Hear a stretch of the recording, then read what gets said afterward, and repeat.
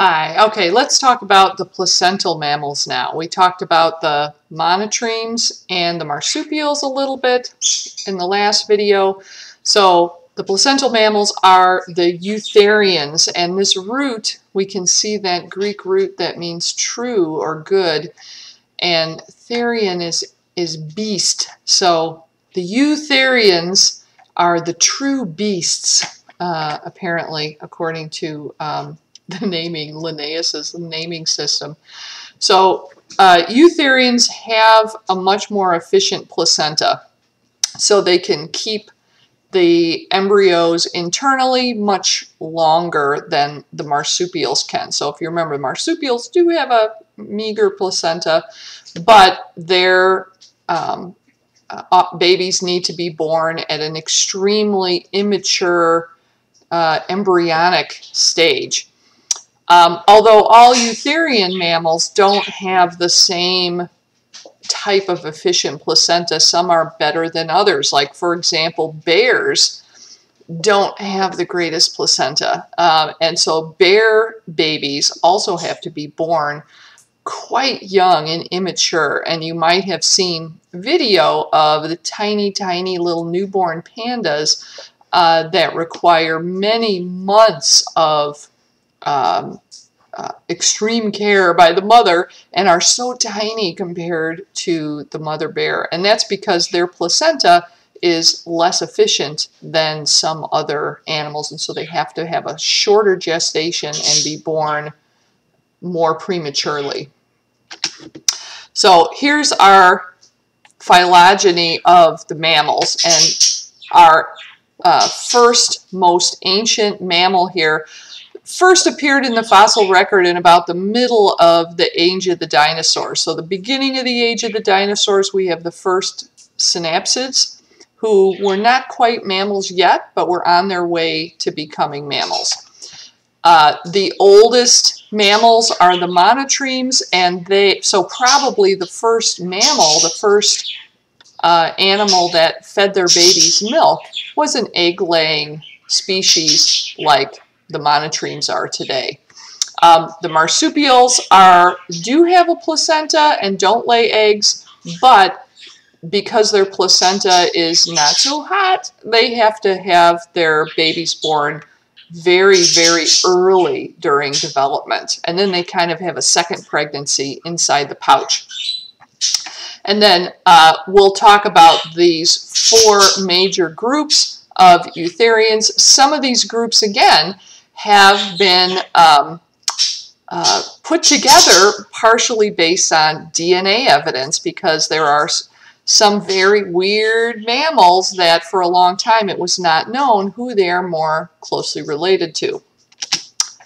So here's our monotremes again, and very few species of monotremes and marsupials compared to placental mammals. So monotremes lay eggs, produce milk, but have no nipples, so instead the mammary glands are again modified sweat glands during development. So they just kind of exude milk on their belly, and the babies drink it that way. Marsupials kind of have two pregnancies, the second one inside the pouch, and marsupials include a lot of very familiar Australian animals like kangaroos, koalas, wallabies. The only one we have in North America is the opossum. Now here we have some orders that are closely related to each other, and this in fact was confirmed with DNA. Elephants, manatees, and hyraxes. Hyraxes, for a long time, this order, it was not really known where it belonged in the family tree of mammals, because they sort of look like rodents. They live in the high desert in the Middle East. They sort of look like rodents, but they don't have rodent skull characteristics. And it turns out they're actually much more closely related to elephants than they are anything else. And aardvarks are kind of the oddballs here. Aardvarks are African mammals that eat ants and termites, And they have a lot of really odd things about them, including very weird teeth that are unlike any other mammal. And it turns out that although they're kind of the outgroup amongst these 4 orders, this is who they're more closely related to. But they are the most distantly related of the 4 cousin orders here. So in your textbook, these are from your textbook. The ones that are colored the same color, the orders that are in the same background color, like all these green ones here, that means that they're more closely related to each other.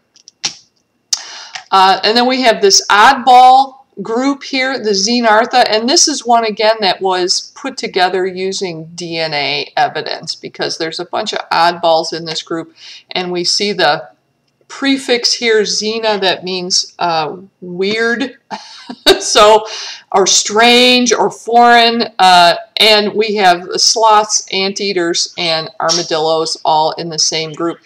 And anteaters and aardvarks are one of those examples of convergent evolution, that they kind of superficially resemble each other because they have a similar diet, but they're actually very distantly related. And armadillos are very weird as well. Well, you probably all know that sloths are weird, including growing algae in their fur to help them to camouflage. But armadillos are the only mammals that give birth to identical quadruplets every pregnancy. So the armadillo zygote starts to divide into an embryo, and then it splits into 4. And so they almost always have 4 babies, and they're all genetically identical. They're like identical quadruplets. So that's really weird as well. Rabbits and hares belong in the lagomorphs. And this is another ongoing controversy in zoology that has gone on for, probably over 100 years, is, are rabbits rodents? Are hares rodents? Do rabbits and hares belong together, or do they all belong in the rodents? This has been an ongoing controversy, which just during my scientific career, at one point, rabbits were rodents and hares were lagomorphs. At another point, hares were rodents and rabbits were lagomorphs. And now DNA has confirmed that even though there are a lot of similarities between the lagomorphs and the rodents, they belong in separate orders, that they are more distantly related. And pikas are another one that, are they rodents? Are they not rodents? They have very rodent-like characteristics. They're little rat-like mammals that live at high altitudes in mountainous regions in North America. So those belong in the lagomorphs. Rodents are one of the more abundant orders. There are thousands of species of rodents, and these include things that are rodents like mice and rats, but also squirrels and beavers, and even porcupines are rodents. And rodents share one very odd trait, is that their front teeth grow continuously, and they have to constantly chew and bite on things to keep their teeth from growing continuously. And then is our group, primates. So our group, the primates, is the closest cousin orders to us would be the lagomorphs and the rodents, which was kind of a surprise. We did not think that that would be the case, but DNA shows that in fact it is.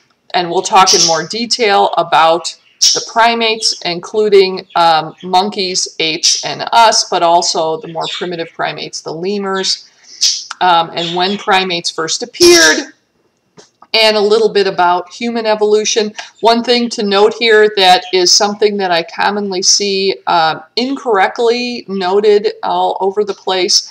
All primates are omnivorous, and so an omnivore is an organism that eats both plants and animals. And even primates that have a huge portion of their diet as plants eat some animals, even if those animals are just insects as the only animal portion of their diet. But there are no herbivorous primates. There are no primates whatsoever who eat only plants. Even the leaf-eating monkeys who are named because it was thought that they only ate plants. In fact, they also need insects as part of their diet or they die because they lack vitamin B12. All right, birds, that's enough. But we'll talk more about the primates. And then several other orders that are really important, the carnivore order, and not everything in the carnivore order is a carnivore, like panda bears, which evolved from a carnivorous ancestor, but almost everything in the carnivore order is carnivorous or omnivorous. Like the rest of the bears are omnivorous, and they can switch back and forth between eating large game animals and eating berries, you know, when those are available. And they also eat insects and, you know, beetle grubs and other things. But carnivores include dogs and cats as well. Then we have the even-toed ungulates, it has been discovered pretty recently in the last 30 years that in fact cetaceans, the whales, dolphins, and porpoises, it used to be thought, Linnaeus thought this, that they were more closely related to walruses and seals, but it turns out no, cetaceans are actually more closely related to hippos, deer, and cows than they are to the other aquatic mammals, the seals and walruses. So cetaceans includes whales, dolphins, and porpoises, and it was very hard to place them, who their land ancestor was. So all of the aquatic mammals evolved on land. So any mammal that is not a land animal, especially the cetaceans who are fully adapted to marine environment, they evolved from a four-legged land ancestor. And the question for a long time was, which group is it? Which group is their land ancestor? And it took some really extraordinary fossil finds and combined with DNA evidence to solve that mystery. And in fact, their closest relative on land is the hippo, which isn't a big surprise. The odd-toed ungulates includes horses, zebras, rhinos. Zebras and horses are fairly closely related, which you can probably guess just by looking at them. Bats are another order that has a huge number of species. Bats are the third group of vertebrates to adapt to the land, or to adapt to flying, rather. We have pterodactyls, who are extinct, birds, and bats are the three orders of vertebrates that independently, through natural selection, acquired the ability to fly. Not just glide, but fly. There are quite a few other mammal groups that have gliders, like flying squirrels, which are in the rodents. And bats fall into two big categories. They're the insect-eating bats and the fruit-eating bats. If you're not sure which kind of a bat it is, well, we have no fruit-eating bats around here. But if it's a really cute bat and it looks kind of like a little dog, then it's a fruit-eating bat. If it's got weird-shaped ears and nose and looks like something out of a horror movie, then it's an insect-eating bat, because they use sonar to echolocate for their food, so that gives them a weird-shaped face. And then there are these weird insectivorous mammals, which you probably have never really seen one, including moles and shrews, which spend almost all of their time underground, which is why you probably wouldn't have seen one, even though they live around here. Shrews especially, shrews are not that rare in the Midwest. So let's talk about primates, since that's our order. We like to talk about us the most. That's enough, birds. We like to talk about ourselves the most. So primates have some shared derived characteristics that are specific to the primates. Primates all have grasping hands and feet. Most have a fully opposable thumb, meaning that they can do this kind of a grasping motion, but all have at least digits that can do this to grasp tree branches. All right, that's enough. Stop it. Very large brains for animals. All the primates have large brain to body size ratio and are very social. And it's thought now that that's the connection with brain size. It doesn't matter what the animal does as part of its lifestyle, catching prey or whatever, but the most social animals have the biggest brains. So the bigger the brain, the more complex social life they can manage. And think about how many people you can keep track of. I mean, an individual human can keep track of a few hundred people and know the details of their lives and who they're married to and who their kids are and who they're friends with and how do I know them. And, you know, you can have a few hundred people that are acquaintances and friends. There aren't any other primates that can keep track of that many individuals. The very smartest apes and monkeys can keep track of about 25 to 30 individuals and know what's my relationship to that individual. Can I count on them to share food with me? Should I be afraid of them? Might they bite me or hurt me in some way? So that's the kind of information that you need a large brain to store. Primates also all have forward-facing eyes and binocular vision, which gives us depth perception.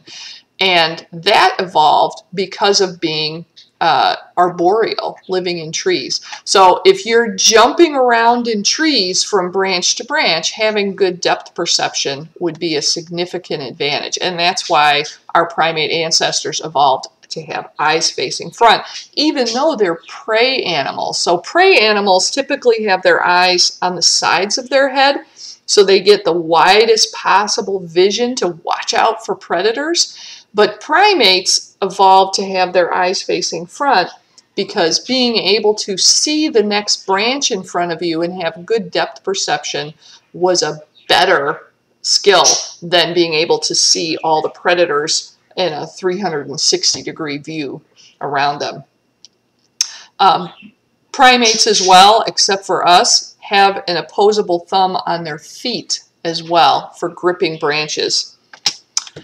So the very earliest primates that first appeared in the fossil record about 55 million years ago, so a few million years after the dinosaurs went extinct. The first primates were very much like lemurs today, and tarsiers, which are very closely related to lemurs.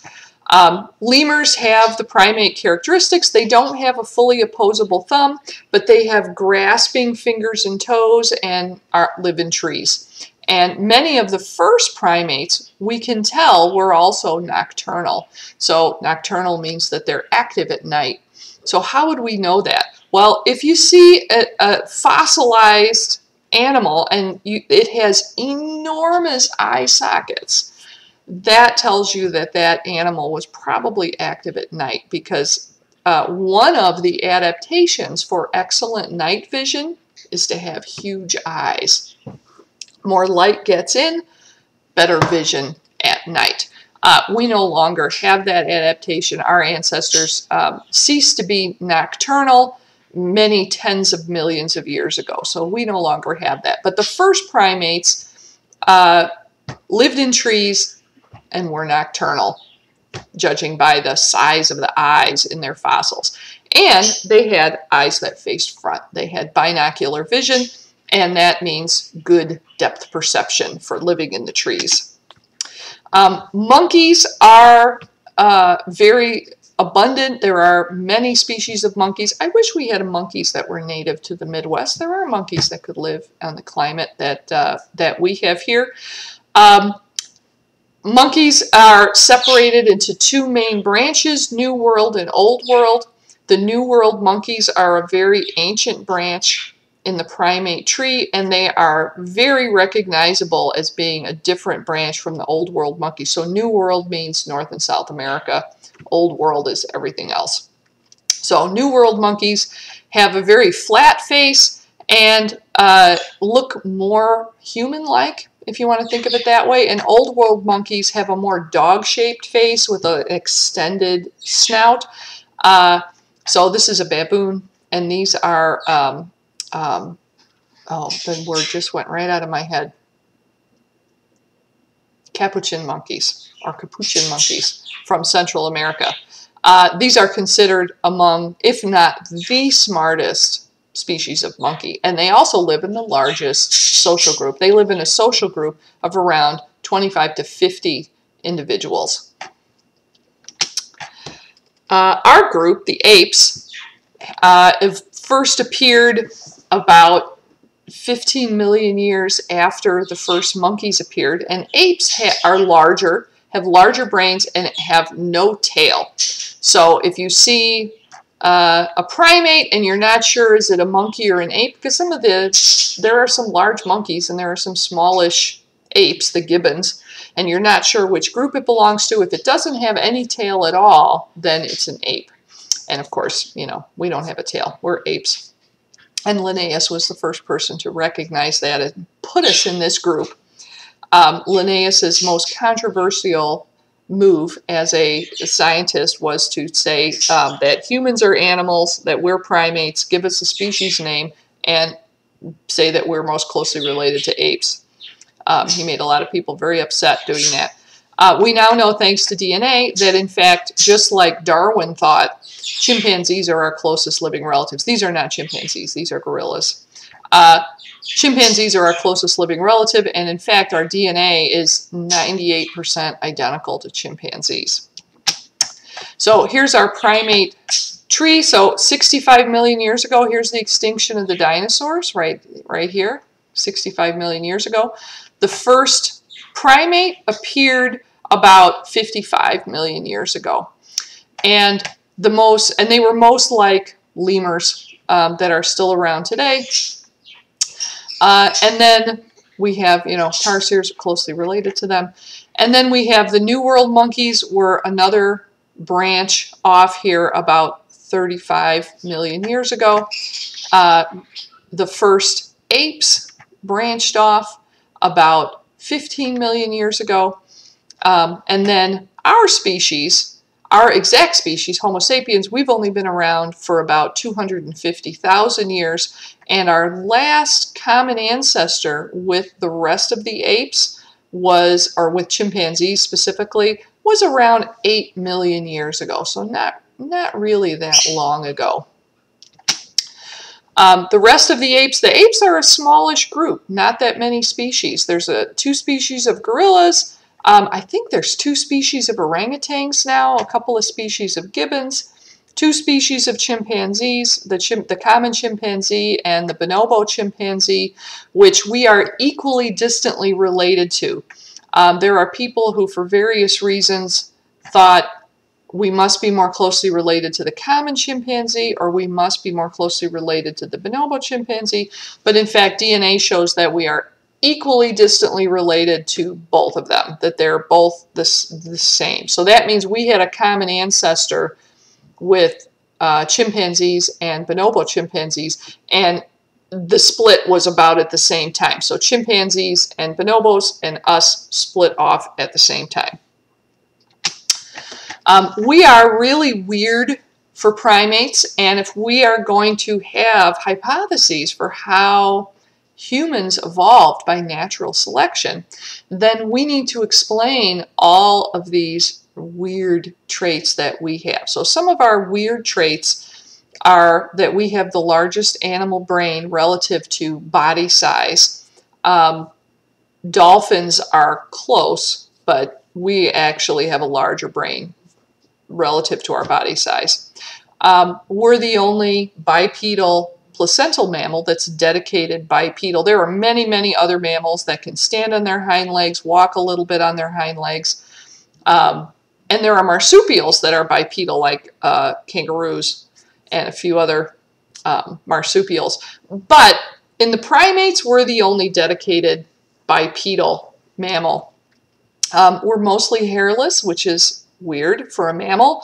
And other hairless mammals have a very obvious reason for being hairless, like all the cetaceans are hairless because hair creates drag in a watery environment. We have a different reason for being hairless. We're the only primate that sweats a lot to cool. Chimpanzees and gorillas barely can sweat at all. Other primates do have sweat glands, But we sweat buckets compared to the other primates. The only other mammal that I can think of that sweats as much as humans do are horses, and our common ancestor with horses didn't sweat a lot, so that's not the explanation. We have a unique foot shape among all mammals for walking. We also use fire to cook most of our food, and we have been doing so for about 3 million years. So before our species even existed, our ancestors were cooking food regularly, if not daily. And that made a big difference to our digestive system. Cooked food has greater nutrient availability and also is easier to chew. And that's probably one of the reasons we have reduced teeth. So our teeth compared to chimpanzee teeth are much smaller.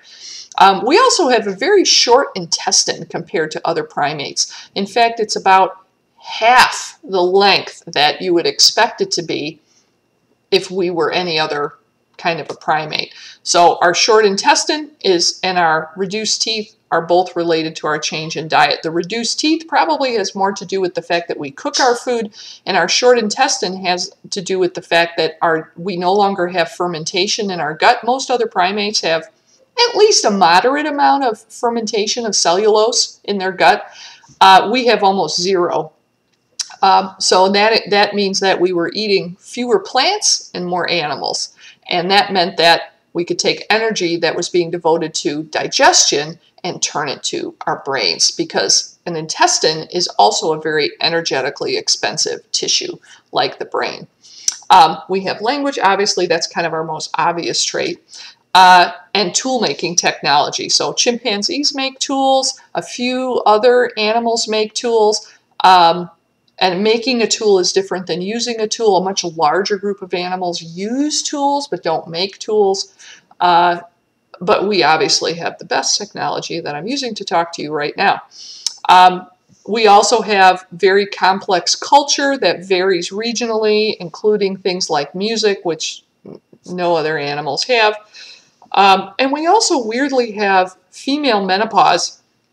And we just take this so much for granted that we don't think about the fact that this had to evolve by natural selection. No other primates have this post-reproductive old age.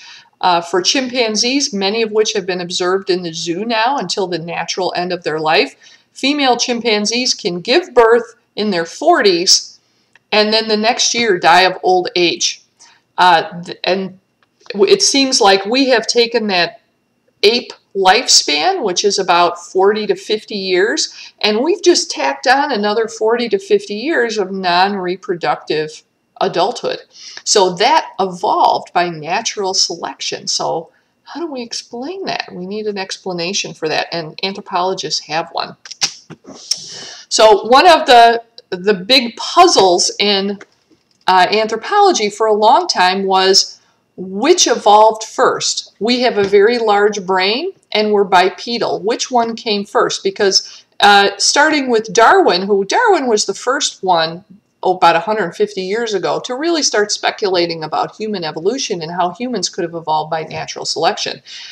There were no fossils of ancestral humans at that time. He had living chimpanzees and gorillas to study and no fossils. Fossils have slowly been discovered over the last 150 years that have answered this question. But 50 years ago, anthropologists had a lot of extinct humans to study, but they couldn't answer the question with fossils yet. And the hypothesis was that, well, probably brain size increased first. And then we had to be bipedal because now we had all these tools and things to carry. Or that perhaps they happened simultaneously. Perhaps we slowly became more bipedal and slowly increased our brain size, and they happened simultaneously. And, well, fossil discoveries continued, and as, you know, often happens in science, the hypotheses were wrong. And in fact, they needed to come up with a completely new hypothesis, because it turns out that walking upright came first. That they found fossil evidence of humans who had a brain that was barely bigger than a chimpanzee brain, who were fully bipedal and walked just like modern humans. So why would bipedal walking evolve in an ape that had a brain that was barely larger than a chimpanzee? So they weren't, making large numbers of tools and, doing things that modern humans do. And the current hypothesis is that it was for very energy efficient walking, and this has been shown experimentally. I'll tell you about that experiment in a second. So we're just going to focus on the two most recent genuses of humans, Australopithecus and our own genus of Homo. So an experiment was done a few years ago to try to prove whether or not walking bipedally is more energy efficient. So they took humans and they trained chimpanzees to walk on a treadmill, wearing one of these devices that measures carbon dioxide output, which is how you measure how many calories you're burning very, very precisely. And so they trained these chimpanzees to do this, and the chimpanzees did it willingly because they were getting treats probably for doing it. So they had chimpanzees, because chimpanzees walk two different ways. They can walk quadrupedally, which means with 4 feet. They kind of knuckle walk on their hands. Or they can walk for short distances on just 2 legs like we do. So they train chimpanzees to walk both ways, and it turns out that chimpanzees use about the same number of calories no matter how they're walking. Whether they're walking on 2 legs or whether they're walking on all 4, they use about the same amount of calories. And it turns out it's 4 times the number of calories that humans use who weigh the same amount. So they had college students that were weight matched with these chimpanzees, and these college students were not athletes. These were just regular old college students, and they were using 1/4 the calories to cover the same distance. So what does that tell us? That tells us that our style of walking upright on 2 legs is very energy efficient. So our ancestors adapted to walking long distances. Why can't chimpanzees do this? They don't need to walk long distances. They live in dense forest, and all their food is right there. They eat plant products, including mostly fruit, but they also eat a lot of leaves, and then they catch small animals. Especially they like to eat monkeys, but they also eat lizards. They catch and eat those occasionally as well. But our ancestors apparently set out into the grassland, into the drier areas, and needed to be able to walk long distances without burning up too many calories. And that was what our ancestors were adapted to. So the oldest evidence that we have for fully bipedal walking are some footprints, the famous Laetoli footprints that you may have heard of. These were discovered in the 1960s. They were found in an ash fall, an ancient ash fall from a volcanic eruption. And if you know anything about fossils, the best fossils are preserved in volcanic ash, especially fine ash. So there was a volcanic eruption in East Sub-Saharan Africa 3.7 million years ago, and 2 humans walked through the ash, the wet, freshly fallen ash of this volcanic eruption, and left their footprints preserved for us to see. So if you can see, there's a lot of shadow in this particular image, but I couldn't find a better one online. So you can see there's 1 adult and 1 child walking here. They're walking with their toes pointed forwards, just like we walk today. The big toe is already in line with the toes, with the rest of the toes, not like a chimpanzee that has a big toe that's an opposable, like another opposable thumb. So there's already a lot of evolution towards bipedality that had occurred by this point. And based on other bones that were discovered in the same region, that are about the same age, the species that scientists think made these footprints is an Australopithecine. So Australopithecus afarensis is probably the species that made these footprints. And it was probably a parent and a child walking together through this ash fall. So we know that our ancestors at this time were very bipedal, just like we are today. So here is a graph that shows the change in, and this is based on the fossil record, the change in walking style and the change in brain size. And then the species are across the bottom here. So here's us over here. Neanderthals about 100,000 years ago were fully bipedal and have a brain the same size as our brain. That's why this is kind of leveled out here, although they're not our direct ancestors. So here we have about 5 million years ago, our common ancestor with chimpanzees has separated, and the species that's going to eventually start the transition to Australopithecines and our genus of Homo has begun 5 million years ago. So we have a brain that's barely increasing in size, and we have an ape that's transitioning over. There's several species that are involved here.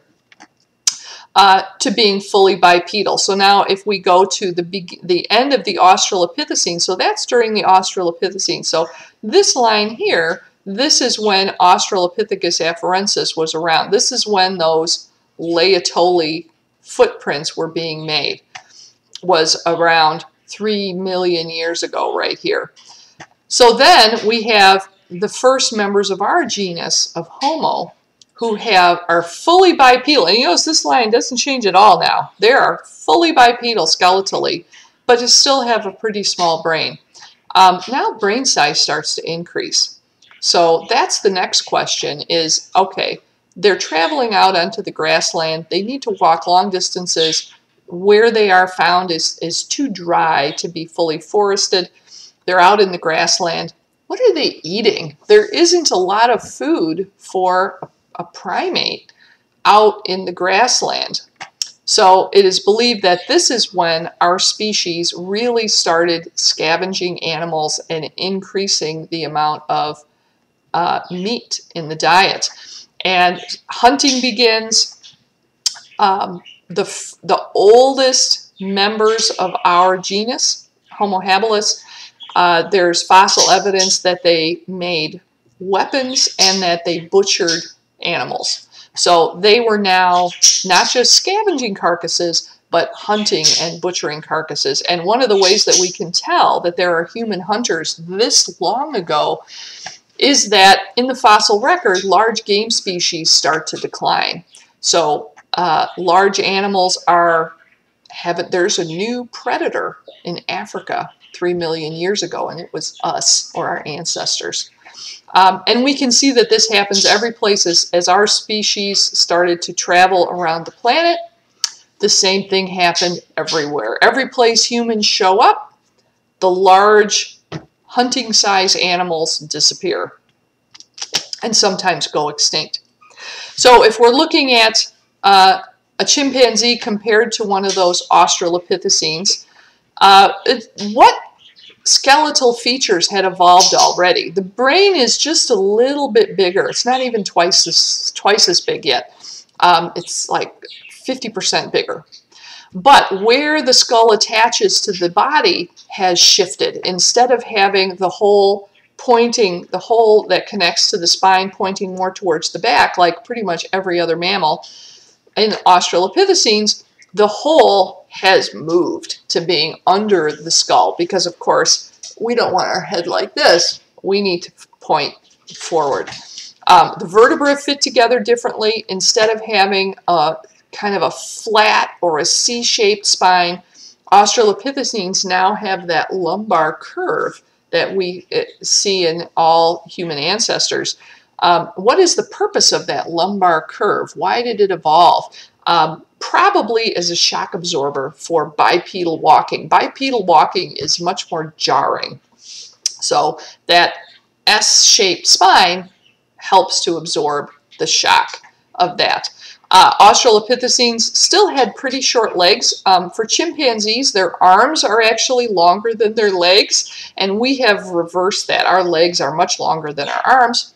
all the better to walk. And we can see that trend already starting with Australopithecines. They have shorter fingers and they have shorter arms because they're not climbing trees. They don't need those huge, long, powerful arms and really long fingers for climbing trees like chimpanzees do.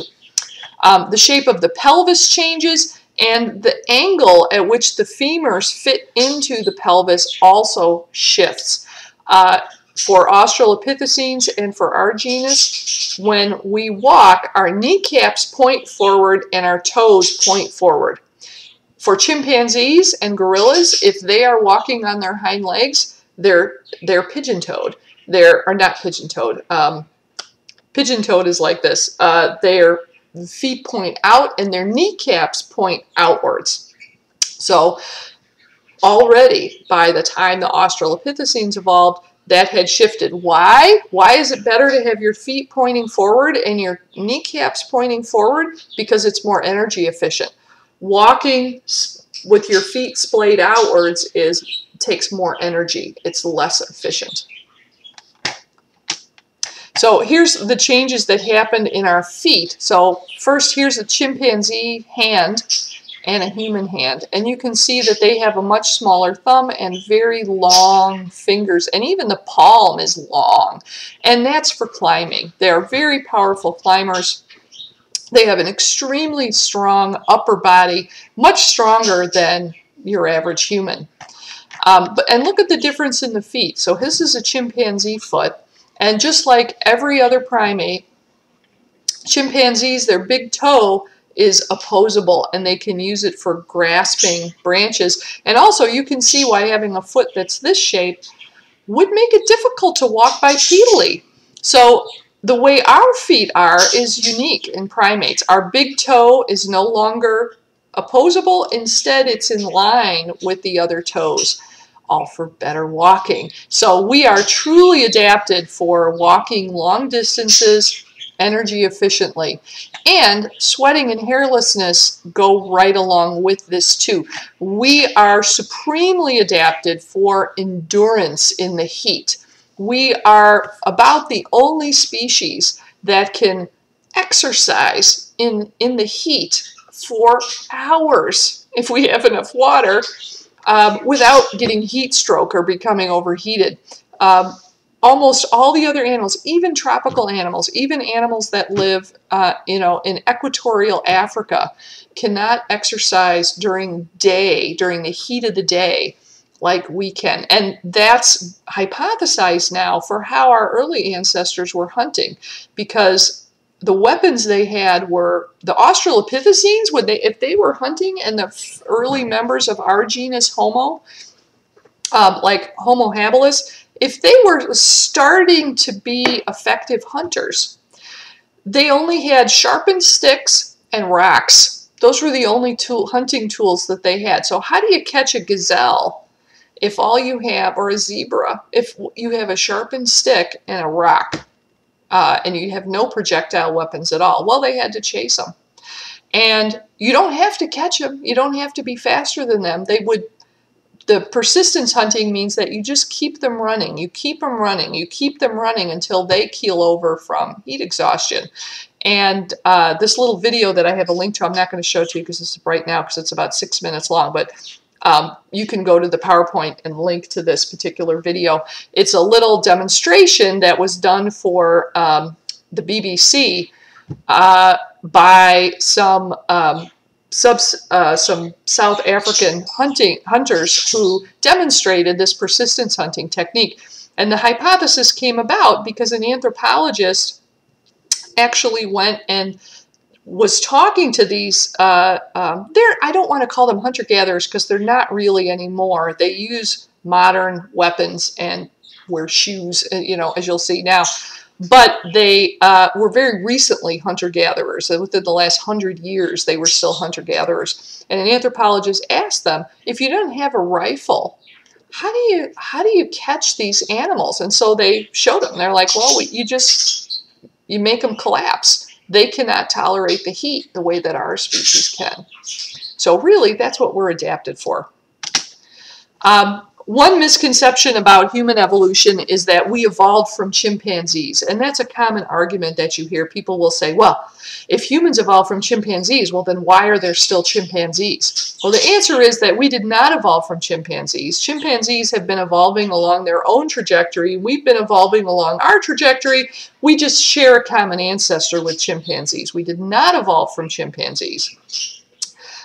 It used to be thought as well, and Darwin thought this, that we were going to find human ancestors in like a ladder-like progression slowly leading to us. And in fact, it's turned out that human evolution is a huge branching bush with far more species of extinct human ancestors and non-ancestors, dead ends, than anybody ever imagined. And so let's look at that real quick here. So this is the most recent kind of consensus tree of all of the Australopithecines and members of the genus Homo that I could find. So the hominins, hominin is a term that's used for for our species and all of our extinct ancestors. So starting from when we split from chimpanzees about 8 million years ago, and that's what this split down here represents. And here's Pan troglodytes, that's the common chimpanzee, and Pan paniscus is the bonobo chimpanzee. So we have this split about 8 million years ago. So everything over here, those are the hominins, and there's a lot of species, and they're all extinct except us. And one thing that's interesting that they did on this graph is they put a little blue bar to show when our species existed. So our species has been around for about 250,000 years, and you can see that there's a lot of overlap. So these lines end when that species went extinct. That's when it went extinct. And the colored bar, that indicates the fossil evidence, that we have fossil evidence for that species existing at that time. And you'll notice that some species existed for a long time, like Homo erectus, and this is all colored in here, so that indicates we have a lot of fossil evidence that Homo erectus existed for over 1.5 million years, in fact, into the current, into when our species existed. But if you look across this way here, look at how many species existed on the planet when our species was around. Neanderthals here, Homo neanderthalensis, Homo denisova, these all three are species, and these existed together in Asia and Europe. This is Homo rhodesiensis here, is most anthropologists would put this in a different species, Homo heidelbergensis. And Homo naledi, this is an African species that coexisted with our species. This is one, the red deer cave people, they don't even have a proper species name yet. They existed very recently, they around 11,000 years ago in China, but their skeletal evidence, clearly they were not our species. They might be Denisovans. We don't know because we don't have a DNA comparison. Homo luzoniensis, this is one that's in I think it's Luzon Island is, I think Indonesia or Micronesia, I can't remember. This is from an island, so another archaic species that was alive when our species was. And Homo floresiensis, this is a very small brain species found on the island of Flores in Indonesia that it went extinct about 50,000 years ago. So a very branching bush here with extinctions at different times, lots of overlap between these different species existing at the same time. And clearly some of these, you know, we have a lot of unknowns here, how these all fit together. But very interesting, and new fossils are discovered every few years. There's another new one discovered, like Homo naledi is a fairly recent discovery. Homo luzonensis is another fairly recent discovery. But yeah, it's not a simple phylogeny to pick apart. And for almost all of these, we have no DNA. Neanderthals and Denisovans, we have DNA. But for pretty much all the rest, no preserved DNA. They're just too old. The limit for DNA is about 1 million years. So anything that went extinct before 1 million years ago, we got like no chance of getting DNA from them. So here's the species that scientists think made those Laetoli footprints, Australopithecus afarensis. And now I have images that are artist renderings, but really for the evolution of hairlessness, we really don't know when that happened. We don't know when our ape ancestor started to lose their hair and when we became completely hairless. Maybe, you know, when our genus Homo first appeared, but we really don't know because it doesn't fossilize. What we have are bones. We have bones of butchered animals. We have campfire evidence and other artifacts, but we really, I mean, until you get very recent, no hair, no skin. So really don't know when the hairlessness evolved. Okay, Australopithecus was pretty short, up to maybe 4 feet tall, so much shorter than modern humans. Very well known about 300 different individuals we have bones from, although a lot of them are just small pieces, like a piece of a jaw with a few teeth in it. The hardest bones in the body are the best preserved, which means the lower jaw, upper jaw, front of the skull. Those are the hardest bones in your body, so, and the teeth, so that's what we have the most of. Ribs, other bones in the body, vertebra, finger bones, very rare. This species never made it out of Africa. They evolved in Africa and went extinct in Africa. They did make tools. There is quite a bit of evidence that they made stone tools, but they didn't use fire. They couldn't make fire. They didn't use fire. Got no evidence of burned bones or campfires. And they were around for about 1 million years, so a fairly successful species. Probably the beginning of hunting with this species. Certainly they were probably scavenging carcasses because they were out in the grassland. And again, there's not much for a primate to eat out in the grassland unless you're eating other animals. The most famous skeleton from this species, all right, that's enough. The most famous skeleton from this species is nicknamed Lucy. And you can see here, it's actually not a very complete skeleton, but that just shows you how for most fossils that we find, they're really incomplete, you know, and many times it's just like one bone. That's it. So this is what we call a fairly complete skeleton, and it has some really important bits, like having the hip bone and its articulation with the femur. That gives us a lot of information about walking. Having teeth, oh, that's really important. That's one of the ways that we really identify which species a human ancestor belonged to. And this is an artist's rendering. I forget which museum this is in, some museum in Europe. This is an artist's rendering of what they might have looked like based on a reconstruction of all of the skeletal remains that we have. We do know that, like chimpanzees, males and females were much different in size. For chimpanzees, males are almost twice the weight of females. They're much more dimorphic in size than our species is. Our species, males and females, are larger than females, but not by as much as for many other primates. So that's what they thought they would have looked like. And again, they were pretty short, so around 4 feet tall.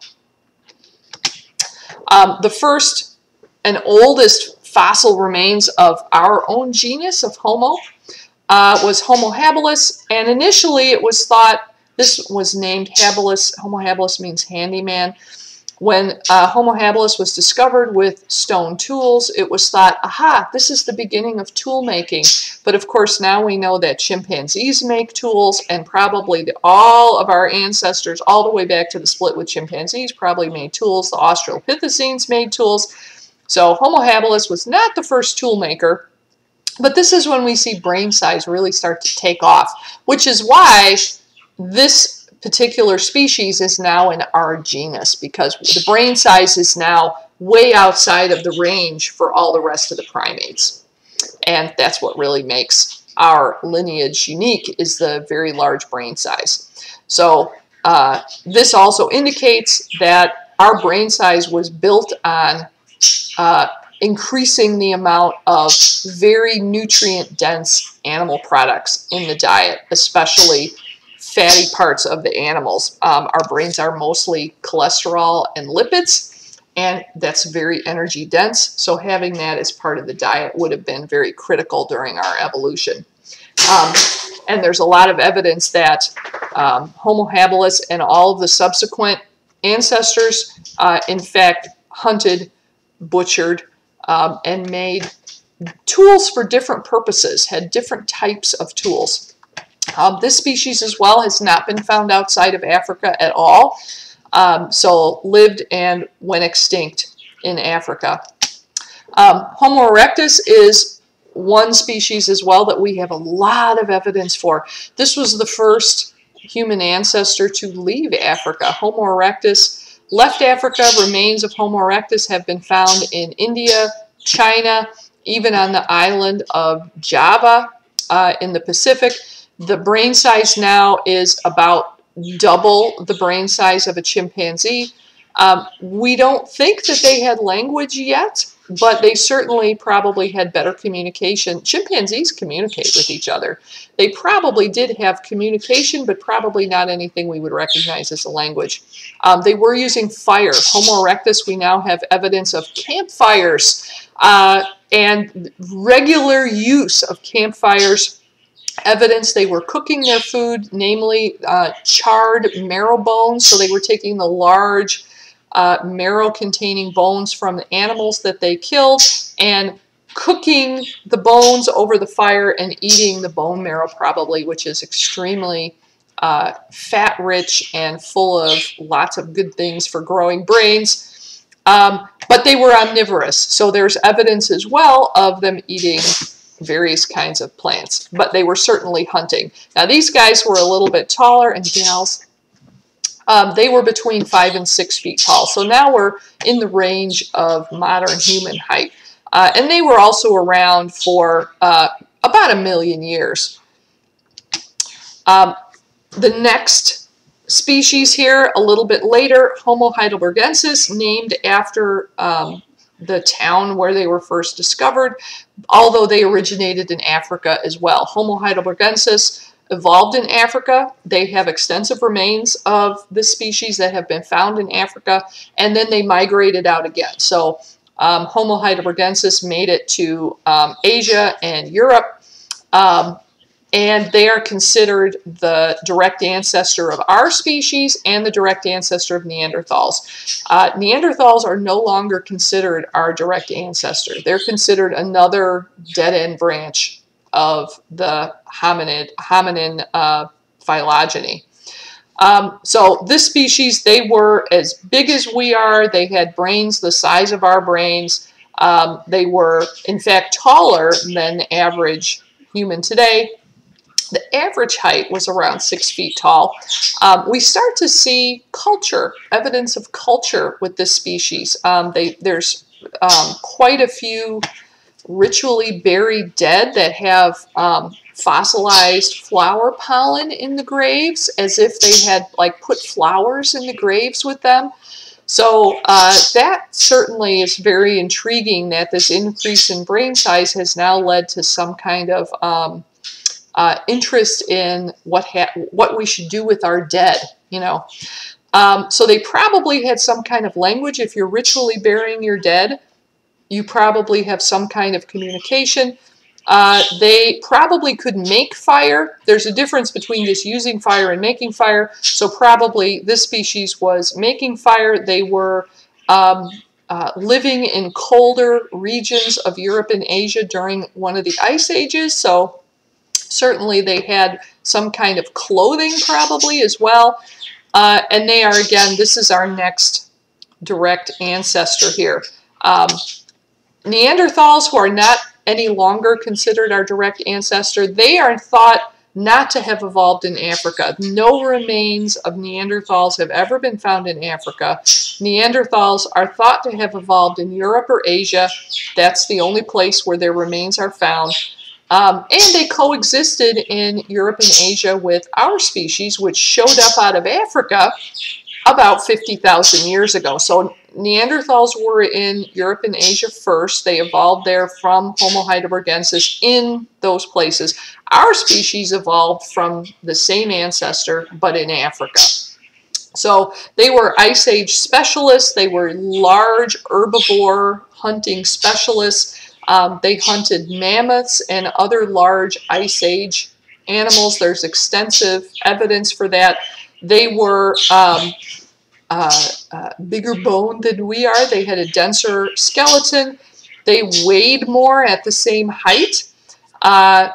You know, if you saw one of them today, you probably would want to sign them up for the Chicago Bears. And they went extinct about 35,000 years ago, possibly a little bit later. Those are the most recent remains that have been found. It's possible, you know, and very few individuals who die get fossilized, so it's quite possible that they actually survive much longer than that, and we just don't have any fossilized remains of those individuals. They do survive to this day, though, in Europeans and Asians' DNA.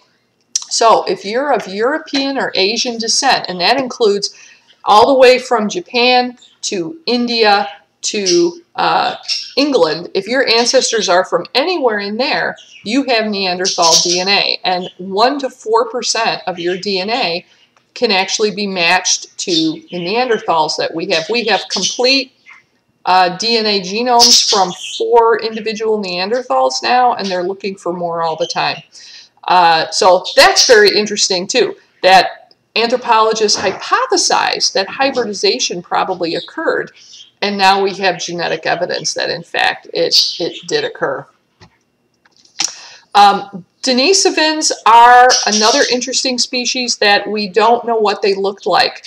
It's possible that this other mysterious group, the red deer people, these birds are so noisy today. Stop it, that's enough.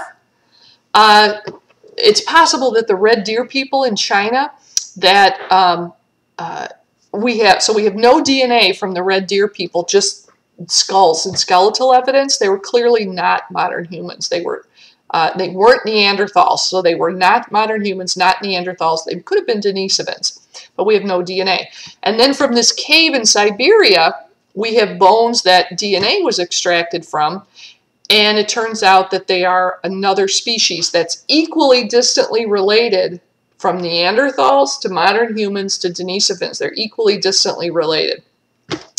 And the DNA, the bones that the DNA came out of are about 41,000 years old. And people who are Melanesian and Australian Aborigines have about 6% DNA from the Denisovans. So here we have yet again evidence of another hybridization event, and we don't know how widespread the Denisovans are because we have so few remains of them.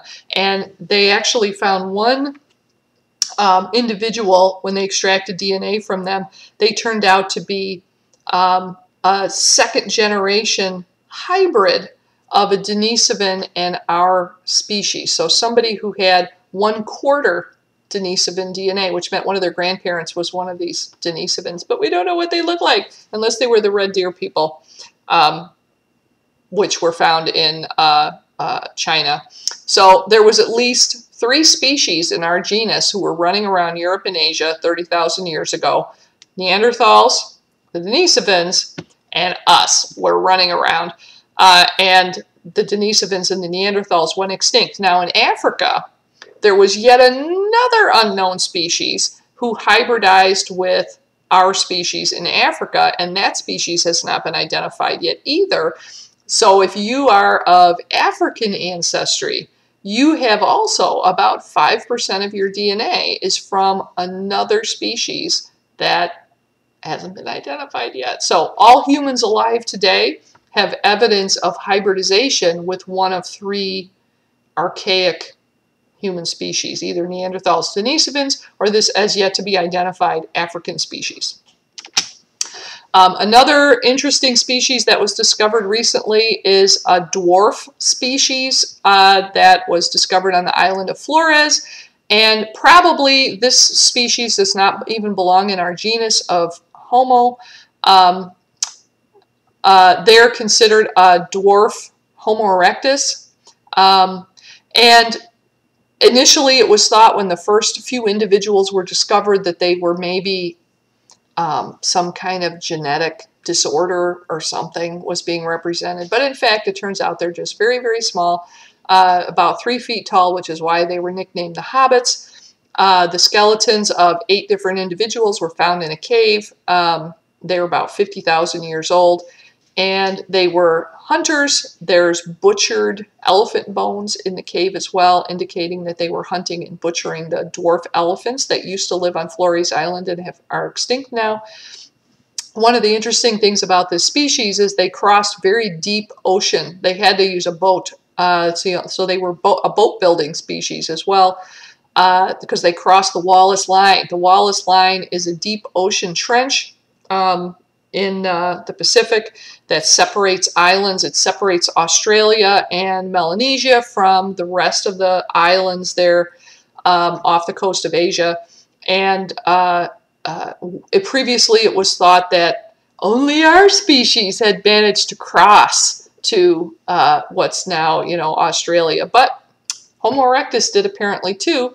And then they evolved into this much smaller species on this small island. So this is another interesting story which caused a lot of arguments and interesting debate, including the fact that when the scientists were there studying the remains and looking for more remains, they talked to the local people and they said, yeah, we found these skeletal remains of these really short people, and the local villagers said, oh, we know who those are. Those are the Ibu Gogo. And my grandmother saw one once, and they used to come into the village and beg for food, and they couldn't talk, and they have weird-shaped heads, and they didn't wear any clothes. And so that left scientists wondering, could this species have gone extinct fairly recently, like maybe in the last 1,000 years, and that these stories have kind of remained with the local people? So intriguing possibility. So our species, Homo sapiens, we have only been around for about 250,000 years. Although something happened about 50,000 years ago. Our technology changed, our culture changed about 50,000 years ago. The anthropologists call it the Great Leap Forward. About 50,000 years ago, there was a huge explosion of artifacts, jewelry, cave art, clothing, complex stitching and things on clothing. Musical instruments appear for the first time. There's a lot of regional variation in these artifacts. There's a lot of argument among anthropologists whether this represents some kind of last evolutionary step in our brain evolution. We don't know.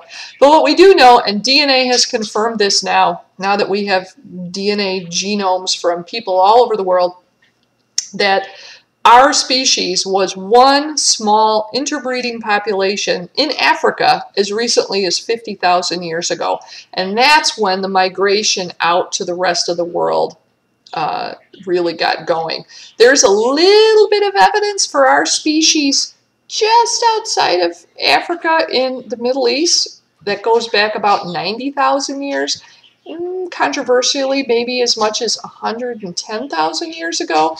But really, our species was in Africa. We were a small interbreeding population and started really migrating out to the rest of the world only about 50,000 years ago. So we are one single species. There's not that much difference between us. And one of the ways that we know that our species evolved in Africa is because that's where the greatest genetic diversity of our species is today. And that's what we use for any species. So if you want to know where a species originated, you sample DNA and you look for where the DNA is the most diverse. So people in Africa today have vast genetic diversity compared to anybody outside of Africa. So that tells us that that's where our species has been the longest, because it takes time to evolve genetic diversity. So our species has been in Africa the longest, and that's where we originated. If you're interested in human origins, there are anthropology courses available. If you're interested in bones and evolution, that would be physical anthropology. If you're interested in cultural stuff, that would be cultural anthropology. Sometimes courses combine the two for non-science majors, but that's available if you're interested in this topic. And that's the end for this chapter. Here's a nice little review slide for you to use. This is out of your book as well. A little review of all of the chordates and what are the important characteristics of each group of chordate.